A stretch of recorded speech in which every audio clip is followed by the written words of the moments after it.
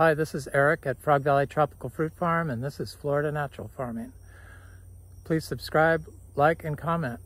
Thanks for watching. I'm going to do a video on the star apples, the Caimito. We grow 5 different types of star apples, 5 colors: purple, green, gold, pink, and white.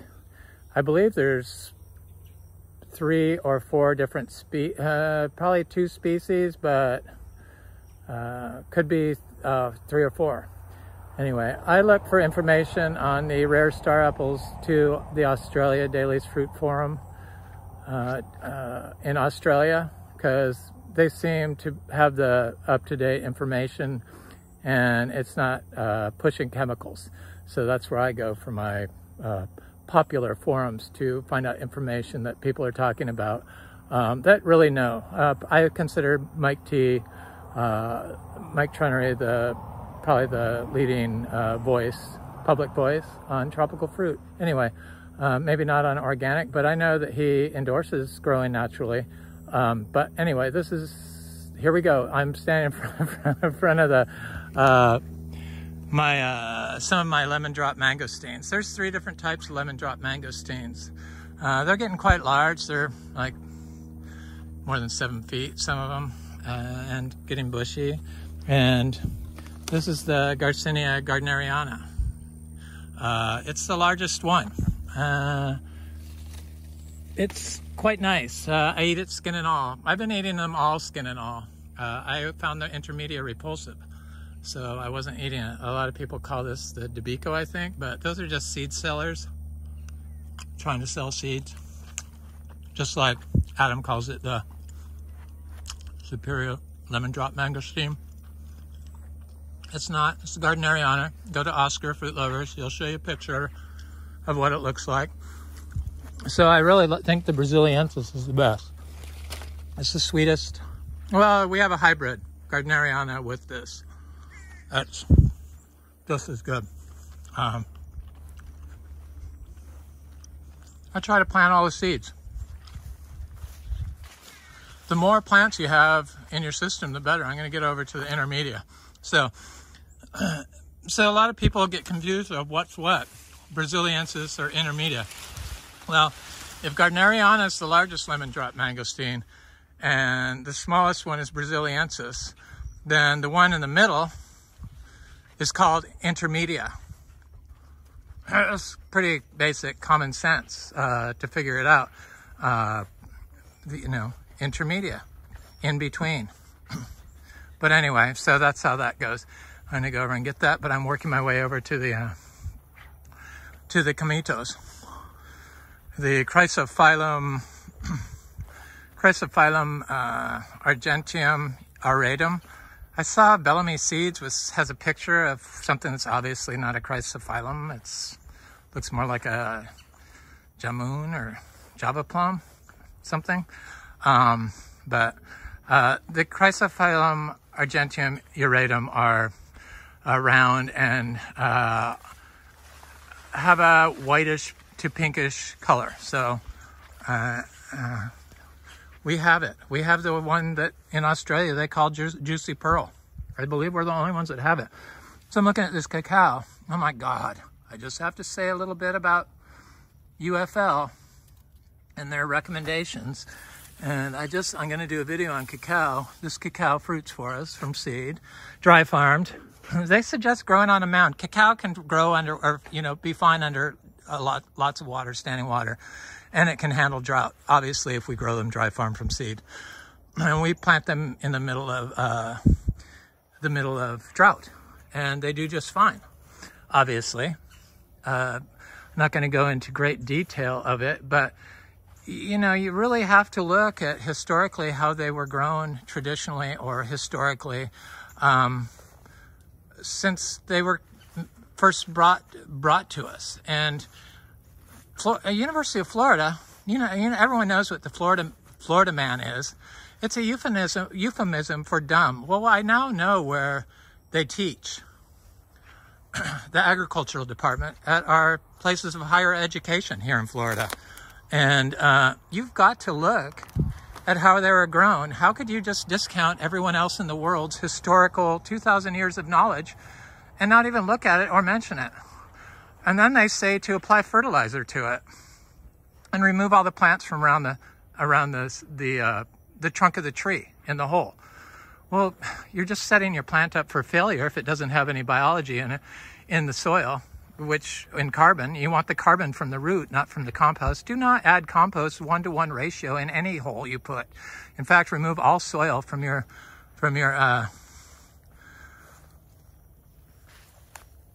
plant before you put it in the ground, and put the soil on top, unless it's from a nursery with chemicals, and then throw it away. So here's the intermedia. This is the one in the middle. It's pretty big. They vary in size, but if there's not a lot of, if the first fruiting past winter, there's usually the first few are really big, but then their average size is just a little bit bigger than the intermedia. That's like a comparison in, to the brasiliensis.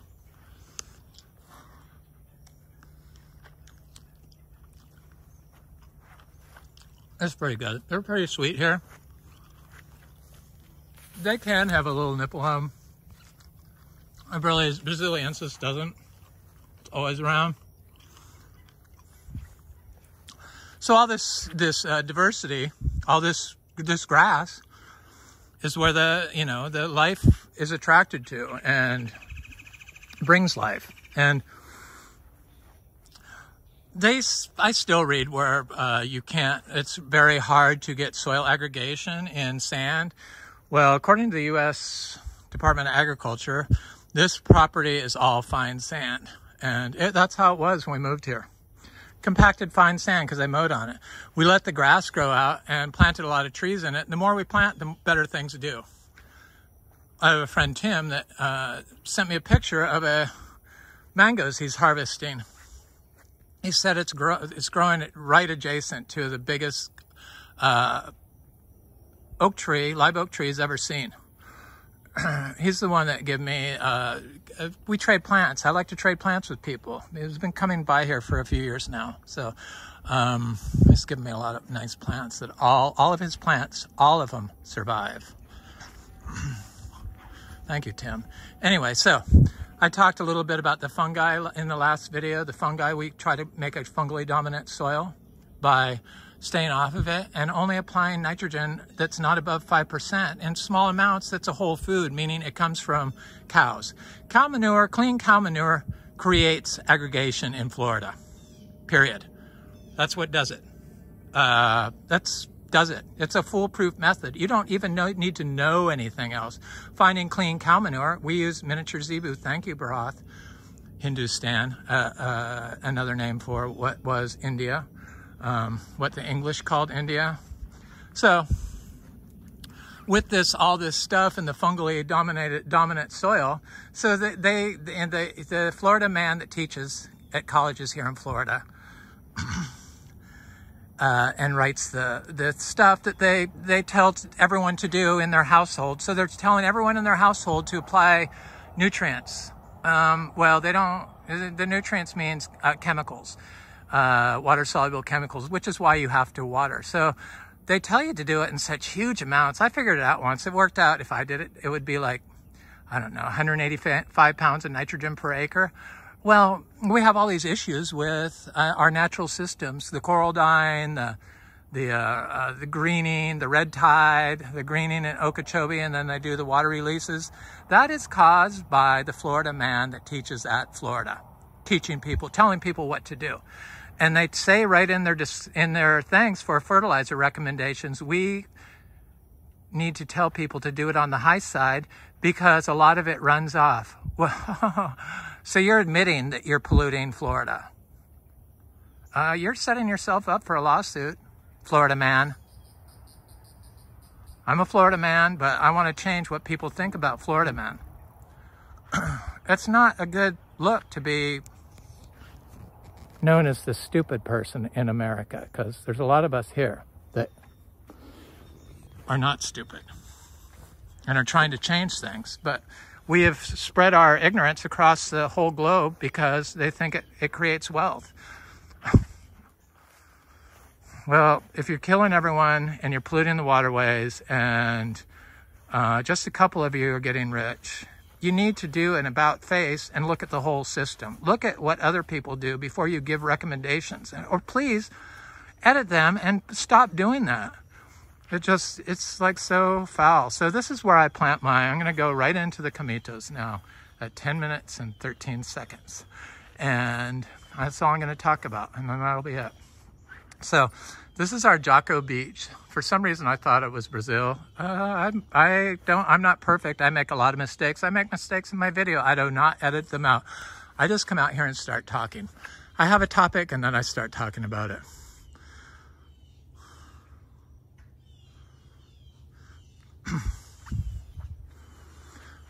So the fungi, they mineralize that turns into mineralized carbon. I just had to finish that off with the help of the cow manure. That's what does it. It just does it, period. I mean, how do you think the citrus industry started? There's no information, historical information on how they started. They started because it was so easy to grow here that they just put their trees into the superorganism in the soil. Anyway, this is our Jaco beach, Caimito. It is getting kind of big. All of our caimitos, star apples, are seed grown and never been watered. I connected them to water for a very short time and stopped because it was killing everything else. It was killing my bananas, rotting my bananas, and it just didn't work. This was the worst compacted spot in the soil. All of our problems on this farm are due to mowing the lawn and creating compaction. But yet, that's the farm plan by the professor, Florida man. Can't win here. It's so hard to go up against that ignorance, that dogma, and the just downright racism is what it is. Completely ignore what the brown people did. It's racism. Florida has a long history of racism. It's still going on. Anyway, so this is Oscar's giant purple. It's supposed to be a super big, like softball size caimito. This is definitely a caimito. And I bought the seeds from Oscar at Fruit Lovers. It used to, the TFS used to have Oscar on there, and it used to have me on there. And it used to have people that actually provided really good information. But I was too, I guess, non-Florida man for the Florida people, and they like started calling me names, and I just not gonna be part of that. Just like, I watched them do it to a bunch of people on that thing. It's just typical America at its worst. That's how I feel about that place. Go to the one, Daly's Fruit Farm. I think it's Daly's Fruit. It's in Australia. It's much better. And please don't ruin it. They probably won't let you. These are the June plums.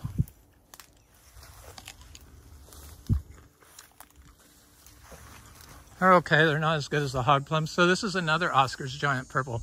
So yeah, this was so compacted here. I'm surprised that these little trees actually were growing. Oh well. That's pretty big. It's a caimito. These have not flowered yet. They're going to. I'm not even worried about it. I know they will. They're just really nice. So I was like reached down and got some soil was here just so people could see that it's not fine sand. It's actually aggregated carbon. This is because of the cow manure, the Zebu manure that we use in small amounts. It's a 5% nitrogen.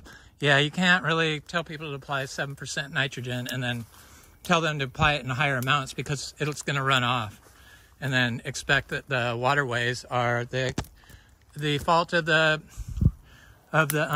Conservation Corps releasing water. No, it's the Florida man that did it. You're the one that is creating the green water with your nutrients. Obviously, if they can grow organic sugar cane here in Florida with great success, you don't get pests and disease when you have a healthy organic system. Pests and disease comes from using chemicals.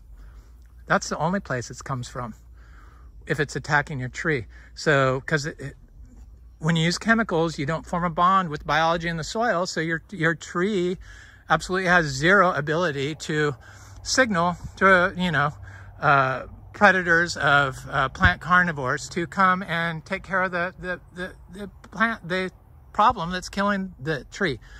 It's like our people.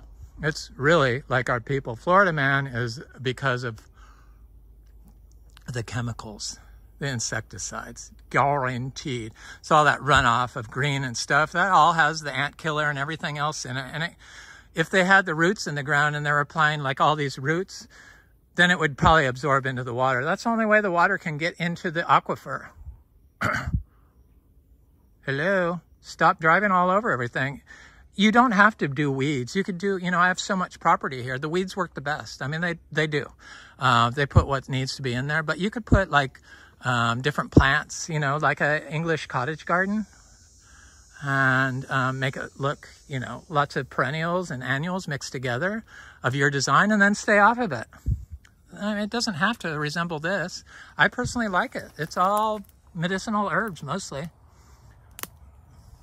And they come up by themselves. So I have this pink. So this is a pink star apple, Vietnamese pink. Thank you, Vietnam and Philippines, for your contribution to wonderful plants. I'm sorry that we have taught a lot of your people how to poison the planet, and hopefully a lot of you are learning or know not to.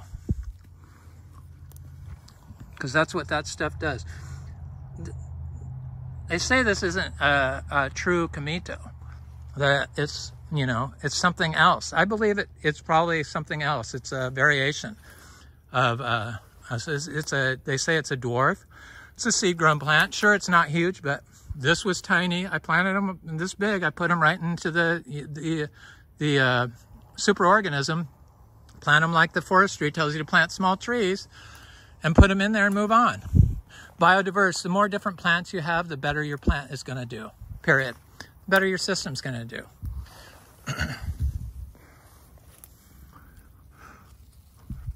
The tropical fruit people are just, in Florida, and not all of them, of course, but a lot of them, the ones that are vocal, are the ones that are looking for problems to their diseases. It's you that's causing the disease, it's not the plant. Plant can take care of it, just like the only cure for the pollution, the sick trees, the sick coral and stuff, is to put more nature back into the system. It's not going in the opposite direction and pretending like you don't know what it is. It's just, oh. So this is the this is like the Philippine gold caimito, and it's definitely not a caimito. Star apple. It is a star apple, but it's not a caimito. I could tell this one is definitely not a caimito. It has the lighter leaves, and it's more long, spear-like leaves, and it's supposed to be like the best. It's like DPI gold or Philippine gold star apple. Seed grown. It's about 10 inches tall. It was like 2 inches tall when I planted it out here. I try to plant multiples of everything. And a lot of them get eaten by the rabbits. Lots of them get eaten by the rabbits. There's a pepper tree. See, I pull up pepper trees because they would be better if I could manage it like a syntropic system. But because they grow so fast here, I try to remove them. I just don't want to have to deal with that. So this is what the rabbits are doing. They're eating all around this,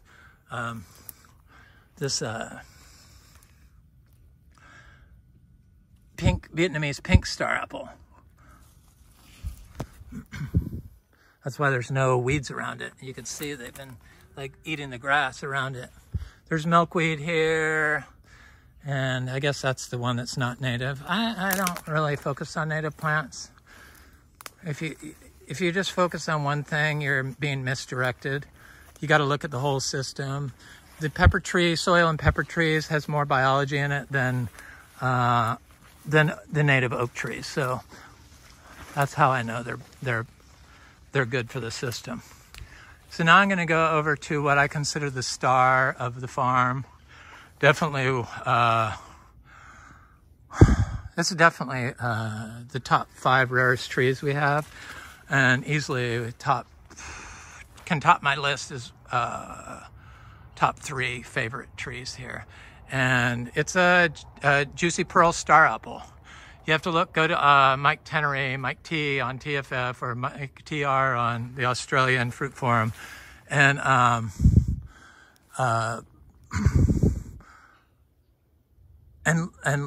look at it. And he gives a good description. And he says that this is a different variety than Argenteum Chrysophyllum Argenteum auratum, A-U-R-T-U-M. A-U-R-A-T-U-M. Argenteum, A-R-G-E-U-T-E-U-M.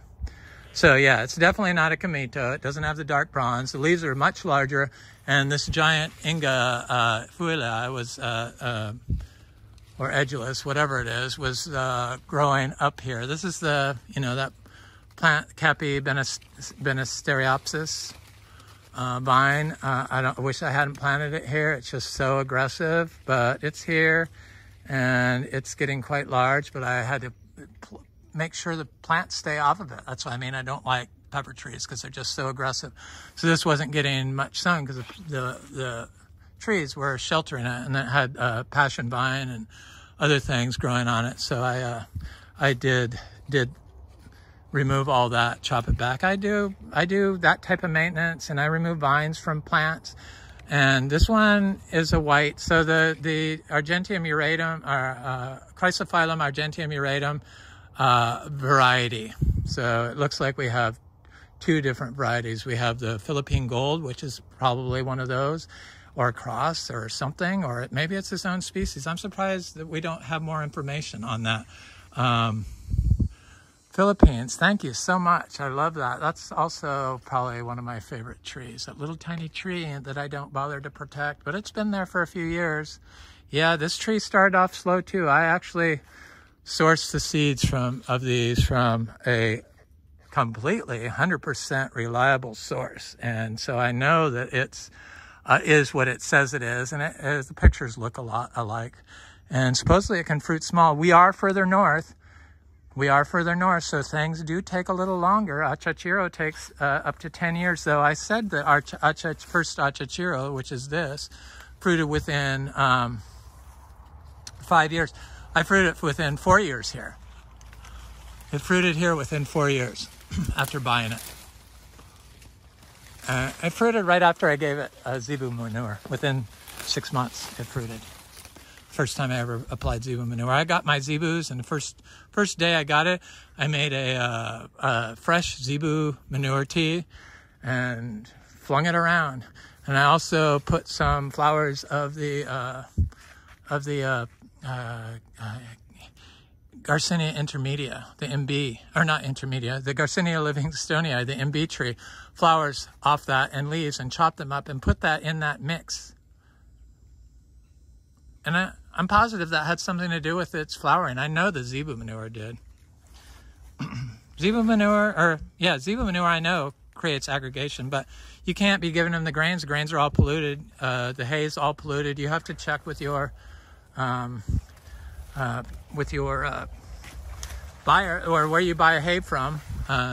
Another thing they tell you to do is at the Florida Man teaching school, they tell you to use mulch. So when you have a compacted lawn, they know it's compacted because they say break up the soil around the tree so that the tree's roots can grow through it. Excuse me, if you weren't driving on it, the tree you wouldn't have to break up the soil. You admit that it's compacted just by saying that. Maybe you can't connect the dots, but I can hear what you're saying when you say that, because our soil isn't compacted. I could reach my hand into it up to my elbows in places. So sand doesn't get compacted when it has roots in it. Stop mowing on it and stop compacting it stop ruining it by removing all the plants, putting a monocrop. Monocrops are inferior to this, even if it's your nitrogen fixing peanut.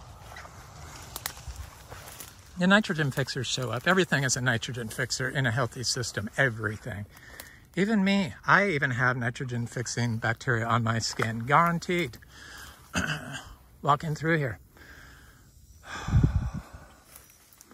Anyway, I hope you like this video. I'm trying to like give people knowledge that just is not available, and it's obviously working here. It's just a matter of time before people will come here and be more amazed, just because it's just, I can see the direction it's going in, and it's not dying. Disease is coming from the way you're growing, using chemicals. That causes disease, period. Please, please, Florida man, look at the whole picture of what's going on and not just your own personal needs. Somebody got money from the chemical industry to write those stupid recommendations for every home garden in Florida to poison our waterways and poison our food. Our food is banned around the world, a lot of it. The corn's banned. Florida citrus, nobody in their right mind would drink the conventional Florida citrus. It's just, you can't get healthy when you're consuming chemicals. So the recommendations for the Caimito was, I think it was a pound of fertilizer every 2 months. So we're consuming, so that's 6 pounds a year, but we're consuming on average in America 15 pounds of chemicals. So what do you think that does to our health? Anyway, please, people, let's look at everything and let's try to save Florida. It really is a passion of mine, and the kids today are really going to hate us for being so dumb. It doesn't have to be that way. Your kids don't have to grow up to be Florida man. They don't. Anyway, have a beautiful day. It's Eric at Frog Valley Tropical Fruit Farm, and this is Florida Natural Farming. Farm right, farm wisely, farm for the planet, farm for the future.